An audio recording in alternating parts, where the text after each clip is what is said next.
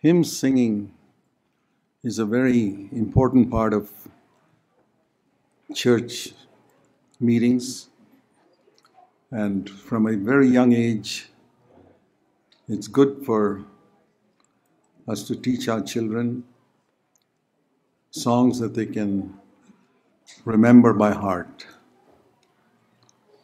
And it helps everybody. You know the lovely song which we teach children, Jesus loves me, this I know. Jesus loves me, this I know, for the Bible tells me so. Little ones to Him belong. They are weak, but He is strong. And for older people, Jesus loves me, this I know, though my hair is white as snow, and though my eyes are growing dim, still I'll always walk with Him. Yes, join me. Jesus loves me. Yes, Jesus loves me. Yes, Jesus loves me. The Bible tells me so. Be like a little child. I'm working towards that more and more, because then we can trust God in a very simple way. And when we think of building the church, it's not the clever and the mighty that God uses. It's those who recognize their weakness and those who lean upon Him. That's what the Lord has taught me through the years. So we thought about the church as a 3-story building. The first floor is a personal walk with God. Never ignore that. Keep your conscience clear. It's not something we graduate out of. You'll never graduate out of it. You remove that first floor, everything upstairs will collapse. So we need it all through our life. And then we saw family life. Very important. And you cannot build a church, I'll tell you, a church that lasts you cannot build without a family life. To me, one of the earliest pictures of the church, there are many pictures of the church. The tabernacle, for example, is a beautiful picture of the church, and if you study it, there are many lessons we can learn from that. Spirit-filled people built it. Some of the first people who are spoken of as being filled with the Spirit are the people who constructed the tabernacle. The Lord says, I've filled so-and-so with Bezalel, with the Spirit of God, so that he can build the tabernacle. Very important.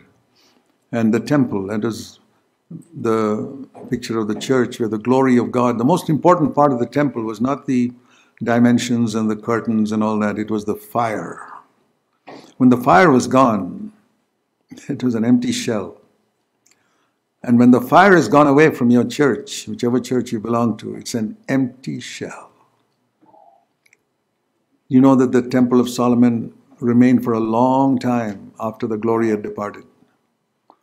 And people could admire it, what a wonderful building, what wonderful mega churches, but the glory is not there. And they tried to replace it with strobe lights and instruments and imitating the world's musicians in the way they sway their hips and all that. You can't bring the glory back with all of that. God gives His grace to the humble. If you have humble people meeting together, it may be a small little hut, the glory will be there. But this big grand building with all those lights and fancy music and all that, and the drums and the instruments, if the glory is not there, it's useless. So when you go to a church, what do you look for? We want to build a church. What do you look for? If you look for music primarily, or look for good friendships, or you look for people who look like me, my community, you can't build a church, because Jesus Christ is building the church with people of all races. I like to be in a church where there are people of many races and who love Jesus and who can demonstrate to the world around that we are one in Christ. And it doesn't make a difference whether we belong to this race or the other race or the other race. And education-wise, we are thankful that in our church we have PhDs, doctors of science, and also those who cannot read or write because they were too poor when they were small to be sent to school. Usually some of the older ladies in some of our churches in India, they can't read or write. They can't read a Bible. They have to listen to an audio Bible or something. So all types of people, and it's been wonderful to be one in Christ. That's the only type of church worth building. When you think of the third floor, don't build a racial church, all of one race, or all clever people. That won't be the church of Jesus Christ. Please turn with me to Colossians in chapter 3.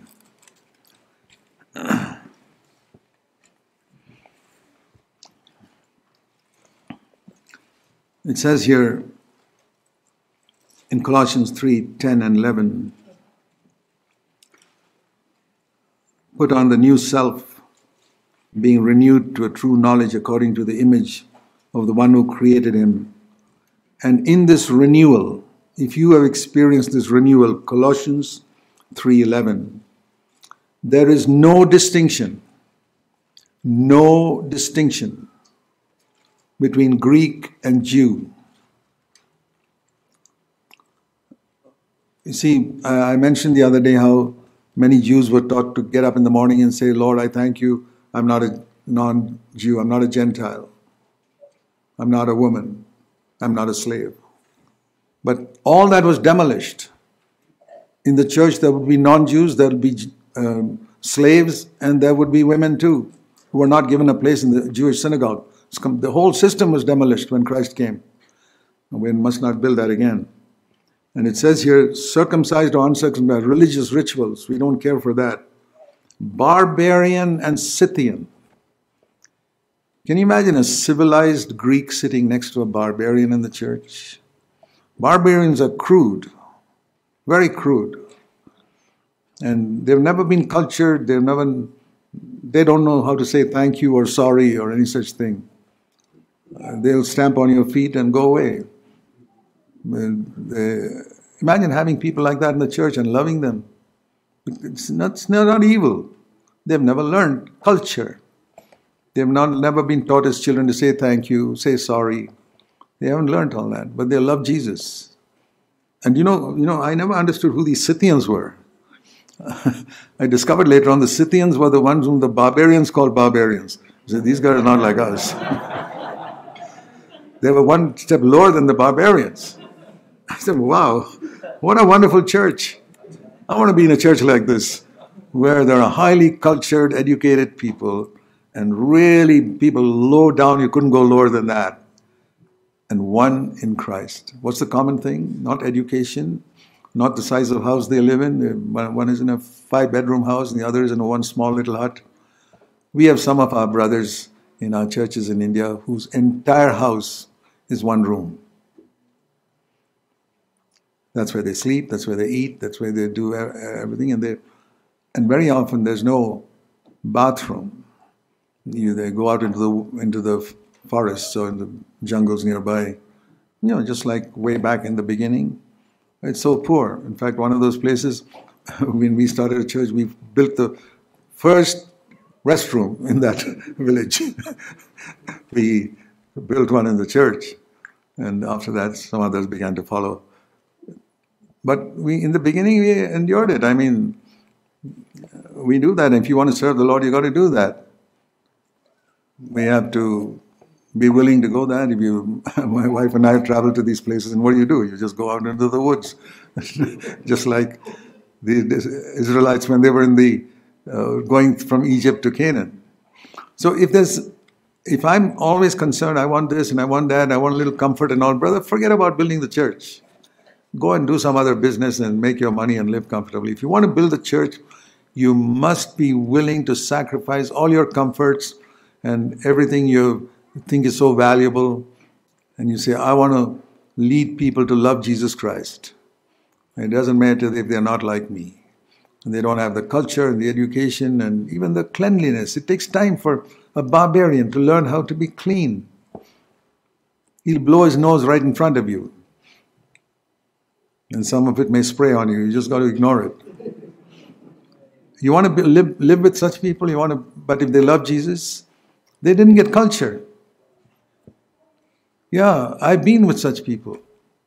And they love Jesus. They learn to get better. I'm not saying we leave them like that. We give them education so that children can grow up and learn school. We pay for their college education. I'm not saying we leave them like that. But when they come initially, if you're particular about all these external things, I tell you in Jesus' name, you will never build a church. Forget it. Now, you may be living in a place where you don't have any barbarians. Well, that's fine. But there could be other ways in which they are different from you.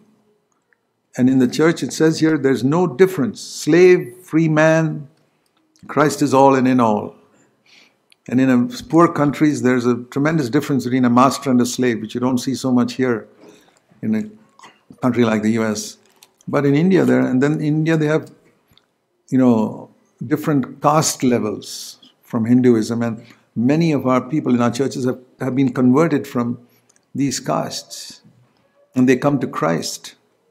And it's a new experience for them. In their entire life, they were taught, when they're a non-Christian religion, that you must not let the shadow of a low-caste person fall on you. That'll defile you. He walks by and his shadow falls on you. Those are the type of people when they get converted. And they change completely. It's a wonderful thing. So, I'm talking about some extreme situations we were privileged to have. I really use the word privileged to have in India, because it tests my Christianity, whether it's genuine or not. And here you may find in some situation which is 100 times better than that, and you can't bear with somebody for some little thing. If I can't bear with people, my advice to you is don't try and build a church. Go and do something else. Do business or something like that, make some money. Live comfortably on earth, but don't ever try to build the Church of Jesus Christ. So the tabernacle was one picture of Christ, and if you read that, the way it was constructed, it was very exact. The Lord said, this must be like this must be like this, the dimension of this. Moses was not permitted to modify it. If Moses had been given that job at the age of 40, just when he came out of Egypt, and he was a guy who had studied in the highest academies in Egypt how to build pyramids, which even today scientists are trying to figure out how in the world did they build it. Moses knew it. And if God had given him the pattern of the tabernacle, he said, Lord, just leave it to me. I built pyramids, leave it to me. I'll build a fantastic tabernacle. He'd have built a fantastic structure. The only thing missing would have been the glory of God. The fire would not have been there, but it would be a tremendously impressive thing for people to watch. And if you look at the pictures, if you've seen a picture of the tabernacle, it is such a simple, unattractive structure. The only thing that made the difference was the glory of God. Curtains and poles and very unattractive. And the other thing I want to say is, any Philistine could have made a tabernacle like that. You can make it today. Read Exodus and you can make it today. Exactly like that. But there's one thing you won't be able to duplicate. What is that? The glory of God. So you can, now applying that to today, people come to Bangalore and say, Brother Zac, I want to build a church in our hometown. Tell us how we did it here. And they hear all the things and listen to all the messages, and they go there and try to, it's like the Philistines trying to make a tabernacle. The only thing missing will be the glory of God. The presence of Jesus Christ today. That's what the equivalent of the glory of God in that fire on the tabernacle today is the presence of Christ and God Almighty in the church. What is the mark of a New Testament church? Primary mark. Tabernacle, what's the difference between, how do you make out whether this tabernacle was built by the Philistines or by the Israelites? In accordance with Moses. You examine it, look at it, it's 100% identical.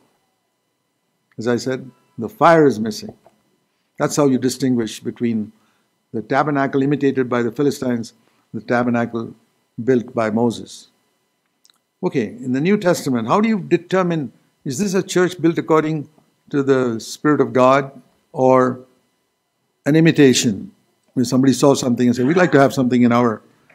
we went for a conference and we found a wonderful spirit there, and we copied all the songs, and we're going to sing those same songs here, and we play some of Brother Zac's messages, and we'll build a church here. You won't be able to build it. Because, let me show you what I understand to be the mark of a New Testament church. Turn with me to 1 Corinthians in chapter 14. 1 Corinthians 14 is speaking about, you have phrases like,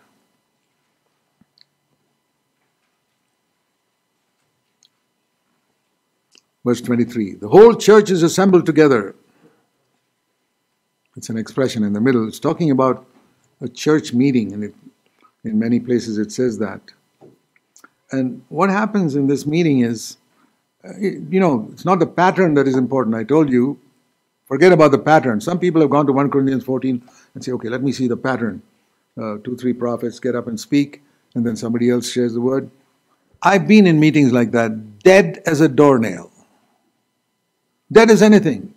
Because they follow the pattern. It's the Philistines copying the pattern of Moses. But here, what is the mark of a New Testament church? Here's one little phrase which has struck me. It's a primary mark. It's the equivalent of the fire. And it's here in 1 Corinthians 14. He says some stranger comes in. The whole church is assembled together, verse 23. And if they all speak in tongues, that's not the mark. What will they say you are? What's the word? Mad. You go to a church and you find everybody speaking in tongues. What should you call that? Are you bold enough to tell them this is a mad church? And if they ask you who said that, I said, the Holy Spirit said that in 1 Corinthians 14:23. All of you are speaking in tongues, and it says here, if you do that in a church, you're a mad church. You call it a Pentecostal church. I say it's a mad church. A lot of people get mad with me for saying that. But I say Scripture. But if we share God's word, prophesying is speaking forth as God speaks. The number of people who speak is not the important thing. Some people say, oh, everybody must be given a chance to speak. But if they don't have a word from God, it's not prophecy. It's just wasting time. Somebody's airing their views. Somebody's read up something and he repeats that, or somebody wants to show how much he knows the Bible. Oh, I've seen all these type of things when people build a New Testament church. We must follow the pattern, the pattern, the pattern. I've seen umpteen churches that follow the pattern, dead as anything. I wouldn't go there again, and I wouldn't recommend anybody go there. They're following a pattern. Think of the Philistines following the pattern of Moses. They say it must be first 2 or 3 prophets must speak. Okay, let's see who are the ones who've got the gift of the word. Let them speak first. And then all the others can give a chance. And boring like anything. I feel like getting up and going from there. I'm telling you the truth. It's not a pattern. That's what I discovered after many years. I also followed that. I thought pattern. These Anglican churches and Methodist churches, they're not following the pattern. They've got one pastor getting up there and speaking. And I tell you, sometimes those services are 10 times better than these ones who are following a pattern. So I said, what is the real mark? So it's not a pattern. But it says here, when person comes here, verse 25, that's the verse I like. Wonderful verse. A man sits there and he's convicted in his heart. Boy, how did that guy know the sin in my life? I don't even know him. I'm a stranger. I just walked in here. And the guy preaches up there and he's speaking straight to me. As if he knows my private life. As if he knows how I live with my wife and how I bring up my children. The secrets of his life are disclosed. Now there are 2 reactions he can have to that. One, he can get offended and walk away, even in the middle of the service. Walk away. I've had people walk away when I'm in the middle of my preaching. I don't get disturbed. I say, I feel sorry for him, that's all. And the other is a person sitting there, even if he doesn't fall on his face, inwardly, he falls before God and says, oh God, this is you speaking to me. And God brought him there to be convicted. And here's the mark of a New Testament church. people recognize God is certainly in your midst. That is the mark of a New Testament church. That people come there, they attend one service, they say, I met with God. He spoke to me. He didn't frighten me. That's not how God appears. But He spoke to my heart and gave me hope for my life. The mess I'd made of my life, He gave me hope. He taught me that He came to earth to lift me up, not to push me down. I met with God. My brothers, that is how every single meeting of a New Testament church must be. And a lot depends on the leader, the one who primarily speaks God's word. I have gone back from meetings where I have spoken, and I said, Lord, I'm sorry. I don't know why. And I wept before God and I said, Lord, I didn't feel that your Spirit moved today. Is there something in me? I've gone home to so many meetings, judging myself. Every meeting. You know, I've already judged myself concerning yesterday's meetings. I do that all. It's just a pattern with me all my life. I don't walk away from my meeting and say, yeah, we had great liberty. No, I judge myself at the end of every meeting, wherever I've had a responsibility to share. And I say, Lord, it's not perfect. And I shall never give up till I reach perfection. Like if my children got 95% in some mathematics test, I say, excellent, but don't be satisfied. Aim for 100. He gets 99, I say, aim for 100. That's been my way. I don't pester him. I say, you did very well. You're probably 10 times better than everybody else in the class. Aim for perfection. Aim for perfection. And everything in your life, aim for perfection. Hebrews 6:1 in the King James Bible, it reads, let us press on to perfection. As a husband, aim to be a perfect husband. Perfect means a Christ-like husband. Aim to be a Christ-like wife. Aim to be a Christ-like father, a Christ-like mother. Aim for that.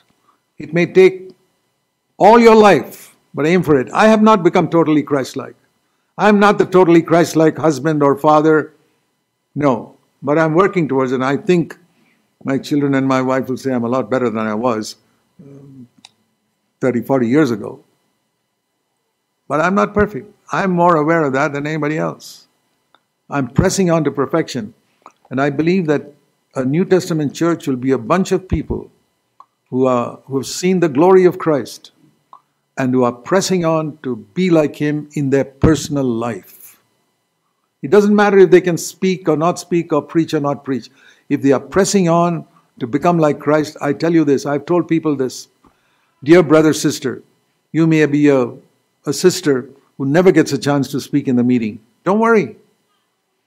If you are filled with the Holy Spirit and you've got a passion to become Christ-like, you just come and sit quietly in the back of the meeting. It'll alter that meeting in some wonderful way because you're sitting there and you haven't spoken a word. You know, I have sometimes in airports, I'm sitting next to some woman comes and sits there who's saturated with the latest perfume. And you can smell it from a distance. It's a very nice scent you get. If an earthly scent can be felt by people all around a certain area, why can't the glory of Christ influence a church? And that lady with the scent has never opened her mouth. She just sat there. And all of a sudden, hey, I smell something. A nice scent from, this lady came and sat here. I believe that someone can come and sit in a church meeting and spread the aroma of Christ. Have you read that expression in 2 Corinthians? I'm talking about how to build a New Testament church. It's not pattern. So often I've been to numerous meetings where they talk about the pattern of a New Testament church. 2 Corinthians chapter 2 and verse 14. Never forget this. for everyone here. Thanks be to God who always leads us in triumph in Christ. It's your private, victorious life at home, in your thoughts, in the way you speak, the way you behave, in the selfless, self-denying way you live at home. That is the triumphant life in Christ. It produces in you a sweet aroma. Aha. That's the type of scent that lady has. And it's manifested through you, leads to the knowledge of Christ in every place I go and sit down. That lady goes and sits down anywhere and everybody says, hey, who's this? Some lovely aroma of a scent, the latest scent that's probably paid a huge amount of money to get it. And you have to pay a price too, spiritual price. And it says here, we're a fragrance of Christ. What a lovely expression. The aroma of Christ. The fragrance of Christ. To God, first of all, not to man. I'm first of all a fragrance of Christ to my Heavenly Father, who delights in me and smells that aroma of Christ in me. I'm not producing it to impress people. If you're producing it to impress people, I'll tell you, you'll stink. Spiritually, you'll stink. Make it a fragrance to God, first of all. Lord, I want the aroma of Christ, which you see in my home, the way I deny myself for my wife and my children, or for your husband, your children, and the way you ignore, that's the word, little mistakes that people make or accidents that happen. Oh, it's okay, it doesn't matter. Ignore. So often we make a big fuss over some little thing, something slipped up. Maybe a very important message was given to your wife when you were in the office, asked to pass it on to you, and your husband came back, she completely forgot to tell you. How do you deal with it? Maybe it was a contract that could have given you an extra $20,000. She forgot to tell you. Has the whole world collapsed because of that? Can you say, well, forget it, darling. Our aim is to follow Jesus, not to accumulate a lot of money in this world. If you forgot to tell me, it's okay. Maybe if God wanted you to tell me, I'd have heard it. Maybe God doesn't want me to have that $20,000. Maybe it'll ruin me. See something positive, and God makes everything work together for good. I'll tell you this in Jesus' name. I'm not saying we shouldn't be careful. We must be more careful. That wife must be more careful next time to pass a message. But the husband must not get upset. Or if you told your husband to watch something on the fire and by the time you come, the thing is whole burnt up completely. That's fine. Darling, I think we should have bread and butter today for dinner. I think we're loving food too much. Sure. Or if your wife doesn't make breakfast in time before you go to work. Lord, I realize this is the day I have to fast. I've not been fasting for a long time, and now today I must fast a meal. You won't die if you miss breakfast, I'll tell you that. You will not die. If you take these things, there's an aroma that comes from your life, and over a period of time, you'll be a person known as someone who never complains about anything. You aim for the highest yourself. You will judge yourself very severely.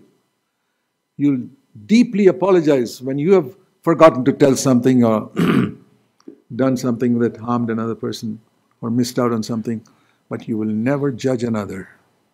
You'll be merciful. Can you imagine a home like this? Children growing up, watching a father and mother like this. They will build that church too when they grow up. They'll say, we want a home like we had with dad and mom. And they'll say, we want to build a church too. Imagine, generation after generation. That should be our passion. But it's this aroma of Christ. I hope you will be gripped by this. This is the equivalent of that fire. Following the pattern, you'll produce a dead setup which is a disgrace to Jesus Christ. Even though the pattern is right, you sing the right songs, you copy it from RLCM, these are the songs we sing, and you follow the pattern, two people speak and then somebody else's follow, it'll be dead as anything. Seek for the aroma of Christ.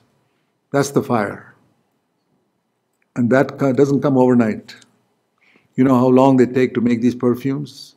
So many combinations of so many things. That's why it's so expensive. It's not something you can just put together and like you make a cup of tea or something. Put the tea bag in and there it is.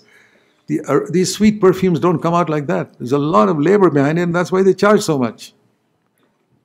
And exactly the same with the aroma of Christ. But think of the result that can come, much more than that lady spreading some perfume around. The aroma of Christ can produce permanent results in people who sit in that church. And I said, you don't have to be a preacher. You have to be Christ-like in your character, at home, in the secret places. And that aroma will spread from you just by your sitting there. You don't even have to open your mouth. Without opening your mouth, the aroma of Christ will spread. Will you take that challenge and say, Lord, I want that? That is the meaning of being filled with the Holy Spirit. And don't be afraid to be different from others. For many years in my church, I grew up after I was born again, I was in a Brethren assembly. I thank God so much for the tremendous emphasis they had on the Word of God. That was their major strong point. Study the Bible, study the Bible, study the Bible, right from the early days of the Brethren. And they got rid of titles like pastor and bishop and all. They didn't have all that. And I appreciated all that. I learned that right from the time I was born again. I got baptized there. But the meetings, every meeting was as if we were sitting in a funeral. Everybody was so serious and you wonder who died. I tell you honestly, it was like that. I'm not trying to criticize them. That's exactly how I felt. You looked at everybody's face and it looked as if somebody in their family had died, the way they were sitting there. There was no happiness. I was not like these children here. You saw how they have. Did you think any of them were in a funeral? How they clap and raise their hands and were so hesitant to raise their hands and slowly goes up. You know what the Bible said? Do you believe in obeying all the commands in the New Testament? Okay, here's one. Let me ask you whether you've obeyed it. If you love me, keep my commandments. 1 Timothy chapter 2. First of all, do you believe the Holy Spirit inspired this? Or did Paul write his bright ideas? The Holy Spirit inspired the New Testament epistles. And one of the things he writes, of course, he writes about a woman must receive instruction, submission. I do not allow a woman to be a teacher. 1 Timothy 2:12. I accept that. Women can share their testimony or what the Lord spoke to them as a testimony from the Word, but they're not called to teach. Teaching is a position of authority. So we don't allow any woman to sit up in the church and teach. They can share their testimony. But that was not the verse I was talking about. A lot of men who like to emphasize that, here's what the men must do. This is the Holy Spirit saying, 1 Timothy 2 verse 8, I want men in every place to pray. How should they pray? Lifting up holy hands. Are you embarrassed to do that, brothers? That's in Scripture. You feel a bit awkward when people around you raise their hands? It says, I want men everywhere. It was awkward for me growing up in a church where everybody sat as if it was a funeral, to go to a church where you raise your hands. Now it's very easy for me. I just got used to it. I do it even when other people don't raise their hands. I do it to the Lord. I don't care what people think about me. And I'll tell you the truth. I believe it is truth. It is written in a book I read. which was written by a God-fearing man. He said he was very much against this Pentecostal teaching of speaking in tongues. But he knew there were some good people among them and some really sincere Christians, as there are in every group. And he wanted to investigate this. And he found, there's a lot of decay in churches. And today's Pentecostalism is not like the early days. It is so much better in the early days, like every church. I mean, the brethren, which I mentioned, in the early days were not like that. Think of men like George Muller, one of the most godly men who ever lived, who trusted God and cared for all. He was a brethren man. So I appreciate such people. And also the Pentecostals everything has declined through a church sort of lasts about 40, 50, 70 years, and then it's another generation. The church which Paul founded in Ephesus, Paul stayed there 3 years and planted a church. You see the same church in Revelation chapter 2 declined.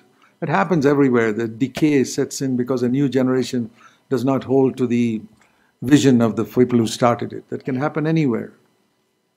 I remember once saying this somewhere, and somebody asked me, Brother Zac, do you think that'll happen to CFC? Yeah, if God doesn't find godly people who will lead the church forward, it'll happen to us. God has no respect of persons. Where he finds godly men, humble men who will lead the church, it'll go on. But if he doesn't find godly, humble men, it'll just decay like everybody else. I believe that with all my heart. Because very often, a church starts and the founder knows God. He's in touch with God. And he establishes something. The followers just know the founder. The followers must know God. And among the followers, if there are some who know God, the work will continue. But if they only admire the founder, it won't go anywhere. That's why my aim has always been to get people to know God. Know God intimately in your life. What I want to show you here is when this brother decided to go to a Pentecostal meeting, and yeah, he appreciated. There were sincere people there who were praising the Lord genuinely, and there were some people. There's not a screaming in tongues everywhere, like some. There were some people who genuinely spoke in tongues, and he had a little hesitation. And he says he had a strong objection to the raising hands. So everybody raising hands. This side, people raising hands. This side, people hanging. He was standing there solemnly. And he felt the Spirit prompt him. Why don't you join them? Raise your hands. And he says, this is exactly what he says, and I believe it's the truth. As soon as he raised his hand, something broke within him, and he began speaking in tongues. Now you try and imitate that. It won't happen. It will not happen because you're imitating. That guy was responding to a prompting of the Spirit. In your case, it may be something else. Go and apologize to your wife. That may be the thing that will set you free. It's different. It's depending on what the Spirit prompts you to do, something very difficult for you to do. And you obey the Holy Spirit. It's that obedience, not the lifting of the hands, not the obedience that released him. So, I'm just saying that I believe that the Lord wants to build new covenant churches. And we must follow the principles of the new covenant as far as possible, not a pattern, but some things that Jesus said we must take seriously. For example, it says in Matthew 23, Jesus is instructing his disciples.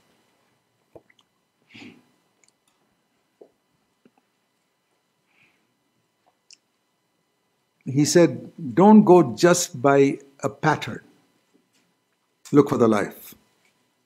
Example, Matthew 23:2. The scribes and Pharisees, they have seated themselves in the chair of Moses. Moses was there, now they're sitting there. And listen to this. Everything they tell you to do, please do it. Would Jesus say today to you, whatever the Roman Catholic Church teaches you about worshipping Mary and all, please do it? Would he say that? Whatever the Jehovah's Witnesses teach you to do about Jesus not being Son of God, do it? Would he say that? Whatever the Methodists do of baptizing babies, do it? Would he say that? When Jesus says, not most of the things, everything they tell you to do, do.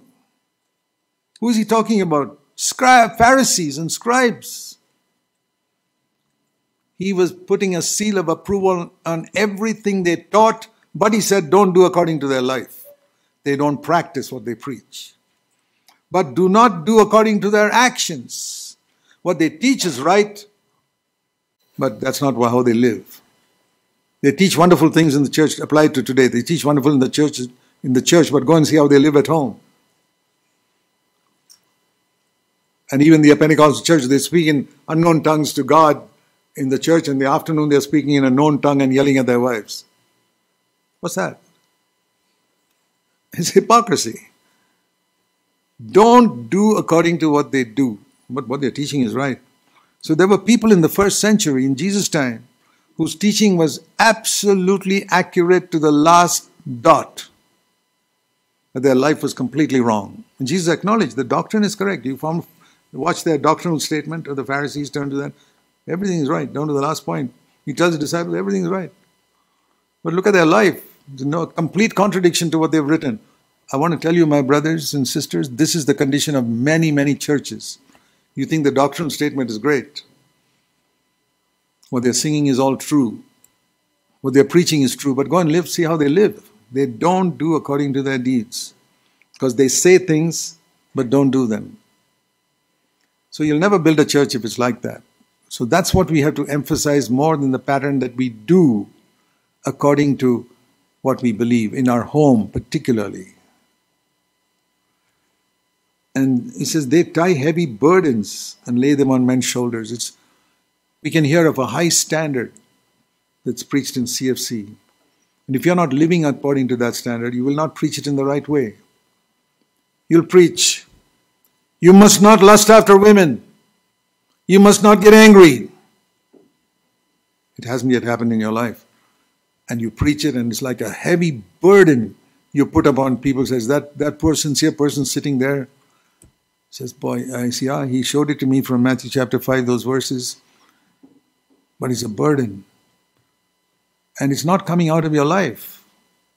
And the Holy Spirit does not bear witness to it.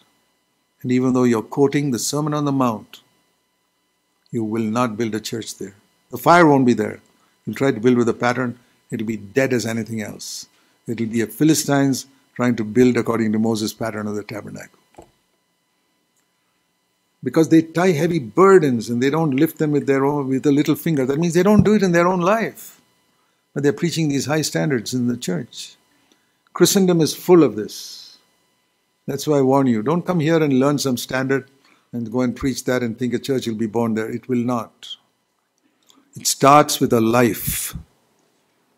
I know the years I was defeated. So defeated, I'll tell you, a time came in my life before, this was some years before CFC started. I said, Lord, I'm such a hypocrite that I was in full-time Christian work, that I feel I should leave the Christian ministry altogether and stop preaching. I won't give up Christianity. I love Jesus, but I will go and sit in the back of some church and never preach again until my life will back up every word I speak. And I said, Lord, I'm willing for that. I don't care what people call. Zac has become a backslider. He was called to full-time work and he backslid and he's going and now getting a secular job and he's sitting in the back of some church, never preaching. Don't be like Zac. Don't be a backslider. Fine. I was willing to listen to all that. I said, Lord, I want reality in my life. I will not continue in this ministry unless you do something in my life and make what I speak real in my private life, in my thought life, the way I live with my wife, the way I bring up my children. If it is not all correct, I don't want to speak it. Maybe I won't speak on that subject. It's like, if you're a teacher, you can't teach a subject you have not learned, which you're not practicing. And I said that, and that's when God really saw that I meant it. And I hit rock bottom. That's when God filled me with the Spirit and turned my whole life around. The first church was born when 120 people were filled with the Holy Spirit. It's not that they learned some new doctrine. They didn't go to a conference and learn how to build a New Testament church. They knew nothing. They were filled with the Holy Spirit. And their lives were transformed. They were on fire. And when there's a fire, you can't hide it. And a painted fire can look like a fire from a distance, but when you get close, no light, no warmth. There are many churches like that. Talk about the fire and the Holy Spirit. no warmth and no light. And there are many believers who can come to our churches, CFC churches, and say, oh, they believe in the fullness of the Holy Spirit. Let's talk about it. Brother, if it's not there in your life, people will see through it. I earnestly urge you, if you want to build a New Testament church, if you want to build that third floor, we've spoken about the first floor and the second floor, the third floor, seek to be filled with the Holy Spirit. We saw that even to build the family. Be filled with the Spirit, and then husbands, wives, and children, fathers. The same way here. You have to be filled with the Spirit. It's the secret of everything. Ask God and seek God and say, Lord, I'm willing to pay any price, and I want you to give me an assurance. I don't want some man to say, yeah, brother, you're filled with the Holy Spirit. I'm not interested in that. Just like salvation. I don't want some man to come to say, brother, you're saved, you're going to go to heaven. What's the use of his word? And waking up in eternity in hell. I want the Holy Spirit to convince me that I'm really born again. And I never accepted it until I was tossed around for 5-6 years. One day the Holy Spirit told me clearly, Jesus has accepted you. From the word, not from some voice from heaven. Him that cometh to me I'll not cast out. I'd probably read that many times. One day the Holy Spirit said, that's for you. And my life was changed. It was like dropping an anchor. 64 years ago, I never drifted. From that assurance, my life was up and down in many other areas, but I was absolutely sure Christ has accepted me. Many years later, in the same way, one day the Holy Spirit convinced me, I filled you with. The Holy Spirit filled me. That was January 1975. I've never doubted that. Though I have to walk in that light continuously.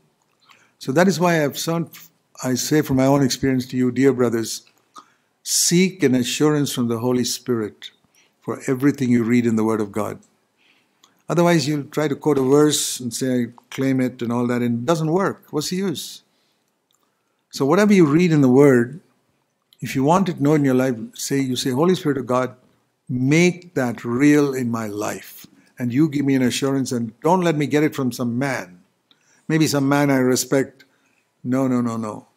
Never get an assurance of divine things from some human being. Why should you? When the Holy Spirit is in the world, and the Holy Spirit can dwell in you. And see this verse, Romans.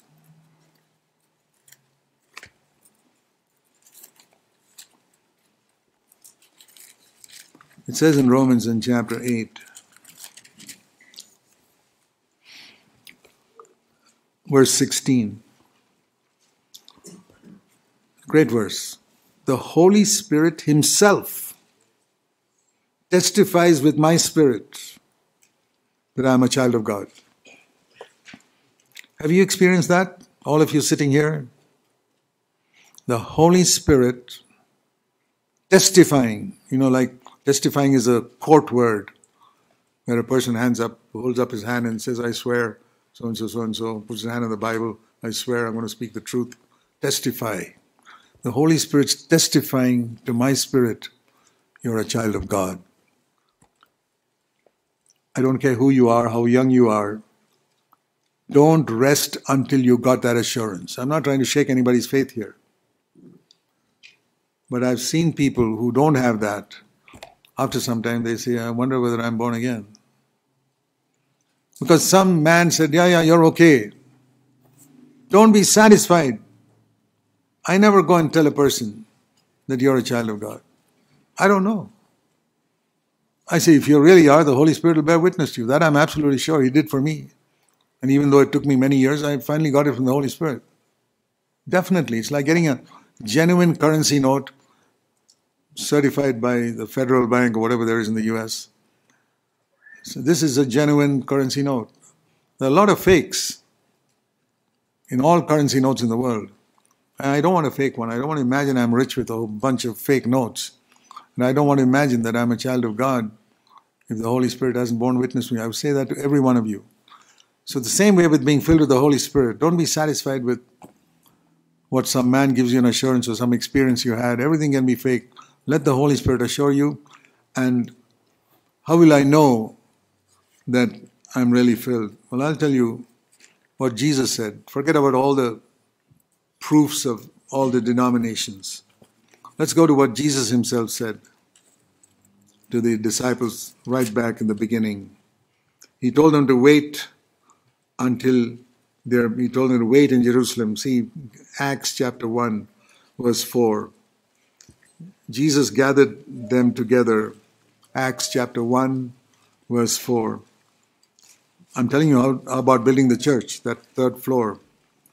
He commanded them, don't leave Jerusalem, but wait for what the Father promised, which is the power of the Holy Spirit. The Holy Spirit coming upon them. It's the first time in human history that the Holy Spirit was going to come and indwell people. Until then in the Old Testament, he came upon people, upon. But he was going to, first time Jesus lived on earth with the Spirit indwelling him, and he said, my dear disciples, the same thing is going to happen to you. The Holy Spirit will come within. And they waited, and John immersed you in water. Instead of baptized, read immersed. You'll understand it better. Baptized is a Greek word. Why should you read Greek when you know English? I read it like this. Jesus immersed. Baptized is a Greek word. The Greek word bapto means if I dip my hand in a bucket of water, the Greeks would say he baptized his hand in the water, in the bucket. So it's a Greek word. John immersed you in water, but you will be immersed. Don't you understand it better? With the Holy Spirit. Not many days from now. And he said, what does that mean? Are you going to store when I'm baptized in the Holy Spirit, it's going to be some kingdom for me? I'll become an authority in some church or some new kingdom in my area? No. Leave that to God. I'll tell you what will happen. Jesus said, we can seek the power of the Holy Spirit to establish our kingdom, to become a great preacher, or to establish a church and get a name for ourselves. That's the meaning of a kingdom. Lord, will you establish, when we are baptized in the Holy Spirit, will you establish your kingdom here? Forget it. That's not what I'm talking about. But something better than that. Verse 8, you will receive power. Not tongues. You will receive power. Power for what? Power to be my witnesses in increasing circles from where you are right now. Jerusalem, Judea, Samaria, and the uttermost parts of the earth. That has been our experience since God met with us and filled us with the Spirit 48 years ago. Bangalore, Karnataka, India, it's gone to the uttermost parts of the earth.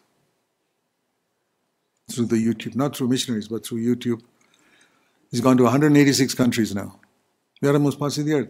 And we are a poor little group of people sitting in India, one of the poorest nations. And God could do it. He can do it anywhere.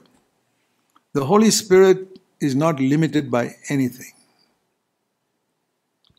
He can do it through you. And we didn't make an effort for it. It's not me struggling and planning and like Coca-Cola planning to make sure Coca-Cola is sold in every country in the world. They made a lot of effort for it. We trust in God, and Coca-Cola does it for profit. We do it so that people can hear the gospel and hear the true gospel, that sin will not rule over you when you're under grace. That is the true grace of God that will enable you not only to be forgiven, but to overcome sin, and will enable you to build a godly home, and you can live in a happy, loving relationship as husband and wife, and you can bring up godly children who will carry on the message to another generation, who will produce more children to carry on the message to another generation. That should be your burden. Look at Paul was not a married man, but look at the burden he had. He prayed for Timothy to be filled with the Holy Spirit, and he tells Timothy in 2 Timothy in chapter 2, 2 Timothy chapter 2, Paul says, Timothy was like his son. And if you got a son or daughter, this is what you should tell them. Timothy was Paul's son. He says, you fathers, if you got sons and daughters, speak like this to them. 2 Timothy chapter 2, verse 1 onwards. Great advice. You therefore, my son, or in your case, my daughter, be strong in the grace that is in Christ Jesus. Every spiritual father and mother should say this to their children. And what you have heard from me in the presence of many witnesses in our home. You remember my girl, my son, what we taught you in our home from the word. What you heard in the presence of many witnesses, your other children and your mom was here. You heard us teach you in the home. You go and share that look for faithful people of your age when you grow up. Find people like that. God will lead you to them. Not clever people. Forget the clever people. Faithful people who are faithful in the little things, who are faithful not to get into debt, who are faithful with money to pay their taxes, who are faithful to obey words of Scripture, who take seriously overcoming dirty thoughts. Faithful men, and don't stop with them. Make sure they go and teach others. How many generations is that? Paul, Timothy was second generation. He says, entrusted to faithful men, that is the third generation, and they must teach another. By the time you get to verse 2, it's become fourth generation. Imagine a father. Many of you are fathers and mothers.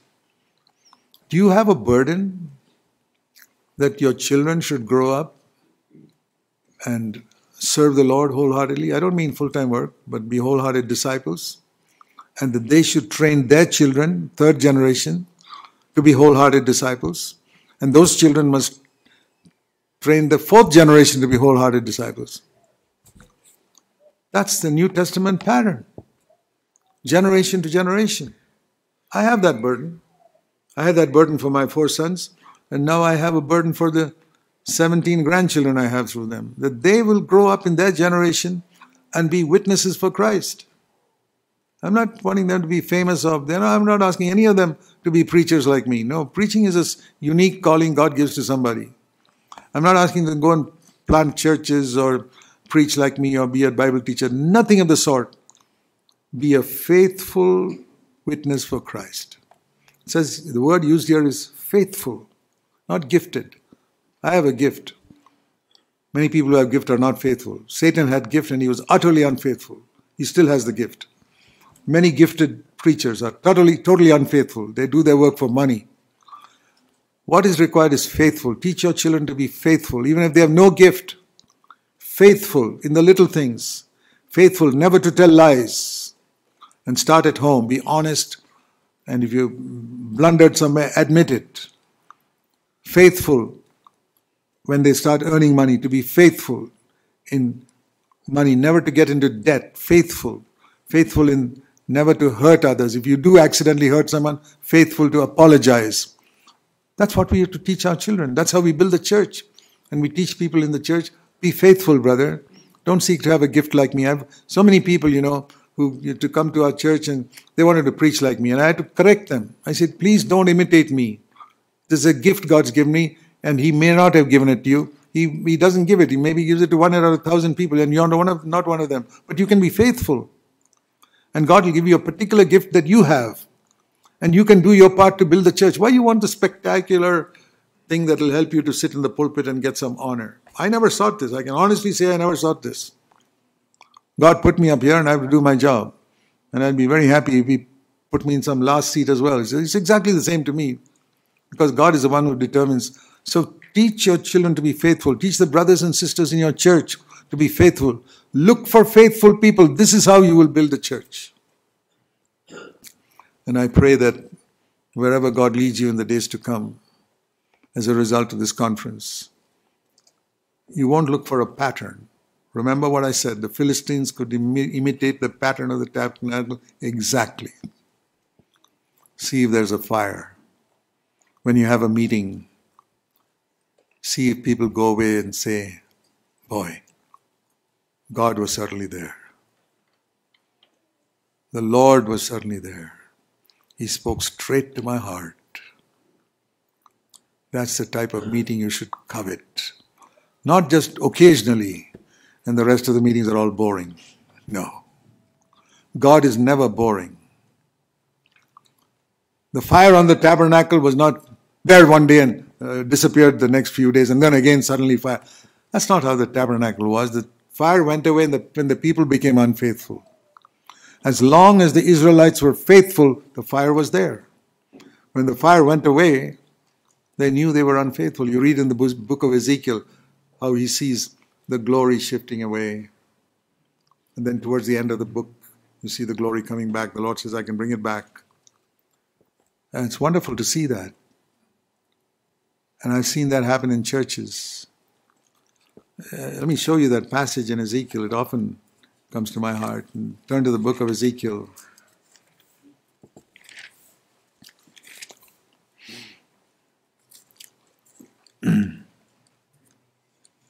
Ezekiel, chapter 40 onwards, you find about the pattern of it's a picture of the New Testament church from chapter 40 onwards.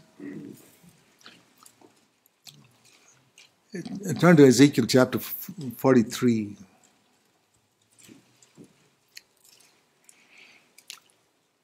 I looked at the gate facing east, and I saw the glory of the Lord coming. And I saw the vision. The glory of the Lord came into the house, and the Spirit lifted me up into in the inner court, and the glory of the Lord filled the house. And there are other passages you can look earlier on when he says he saw the glory going from here to there, and there, and there, and there. I think it's chapter, I'm not sure exactly where it is. Earlier on, the glory moving away. And then he sees it coming back. So, when the glory is departed, there's nothing in that church. It's a dead shell. It's like, this man was a very effective man, but right now he's dead. Yeah, the nose is there, the 10 fingers are there, the 10 toes are there, but the guy's dead. That's another example of pattern. You can have a church whose everything is correct, the 10 fingers, 10 toes, but the guy's dead, man. What's the use? I'd rather have another church which doesn't have all that pattern. You know, some guy with only one hand, only 5 fingers, one hand is lost. But he can do something, he's alive. That's an example of a church which is not following the pattern, but which has got life.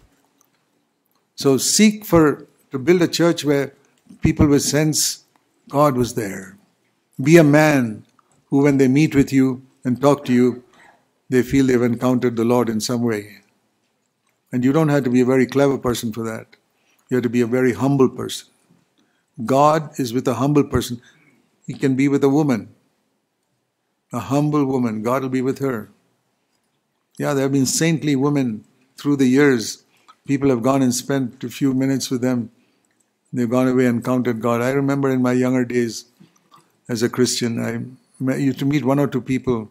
And I remember one man particularly who came visiting Bangalore. I never knew him. I still forgot his name and all now. But it was very few days I met him. He had come on a visit from England, I think it was.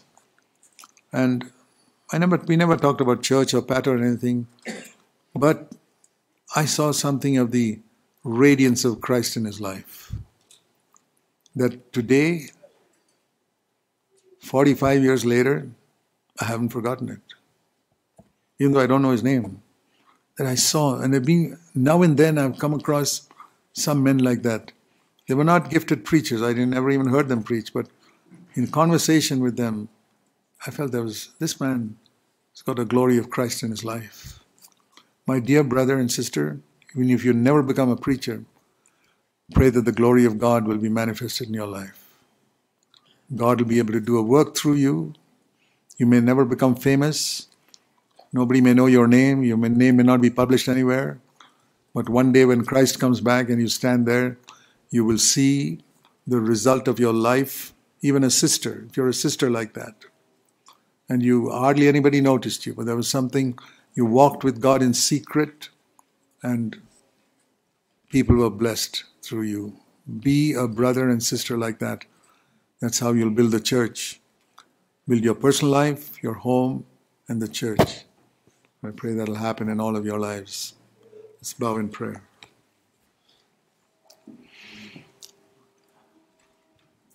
Heavenly Father,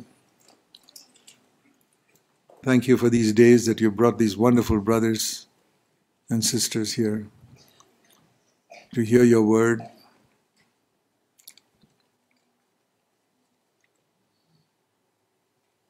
I don't know whether I've said everything you want me to say.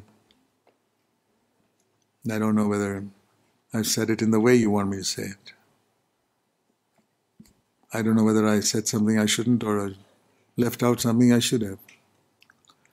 But Lord, you're not limited by human limitations. I pray in spite of our weak efforts, I pray your Holy Spirit will so move upon every single person who has sincerely come here and bowed their heads seeking you. I pray this will be a life-changing weekend. I'm really praying for that, Heavenly Father, that this will be a life-changing weekend for a number of people who took the trouble to come here. Despite human limitation. Lord, do it, we pray. Your Holy Spirit will move and work, and there will be results from this weekend here in many parts of this country and other countries from which people have come. And the glory will all be yours, even if we see the results only in eternity. We pray there will be eternal results. Bless everyone, Lord. Protect those as they travel back. Give them a safe journey back to their homes. Bless their families.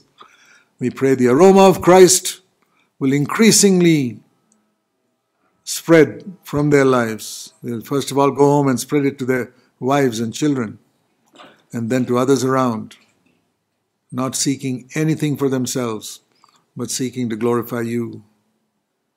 Do a work, Lord, as this country is so needy. And the countries these folks have come from, different countries, it's so needy. And the world is drifting away from you with all the wretched things being taught, even in many churches. Help us to, all of us, seek you to establish a pure testimony for you in many, many places. We humbly ask, pour out your Spirit on us that it will be fulfilled. We pray in the name and for the glory of our Lord Jesus Christ. Amen.